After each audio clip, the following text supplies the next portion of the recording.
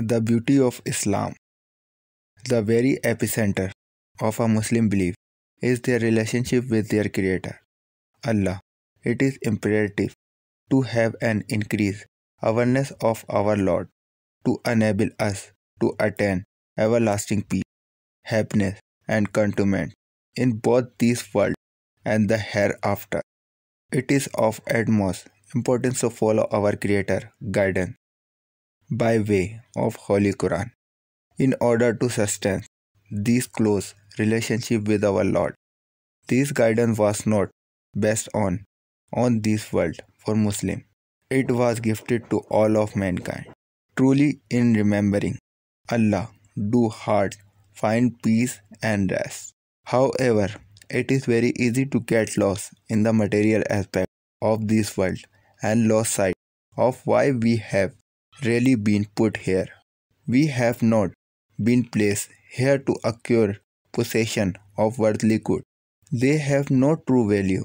We have been placed on earth as a test.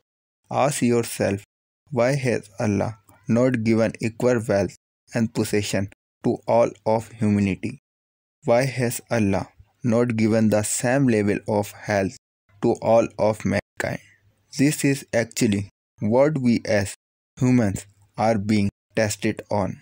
The wealth and worldly good we possess on earth are not ours to own.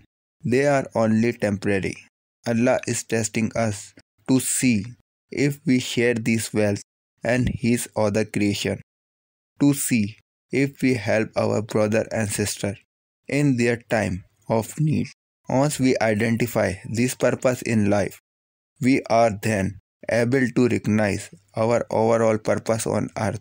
Not only does giving to other place our Creator, we are also greatly rewarded for it in countless different ways. The very ecstasy of Islam is based on clear evidence, such as the Holy Quran. The Holy Quran was not only sent down as guidance for mankind, but it is also contained true scientific fact that humans are only just discovering today. Unlikely any other known book, and although it was revealed over a time span of 23 years, the Holy Quran still remains unchanged and free of any inconsistencies.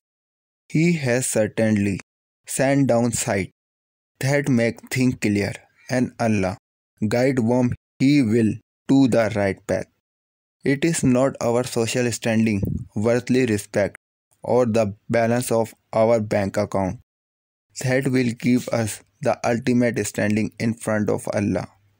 It is our worldly good deed, our act of giving, our obedience to our Lord, our humility and generosity toward others, and most important, our intention. So let's unite and increase our standing in front of our Lord and do what we can to help others.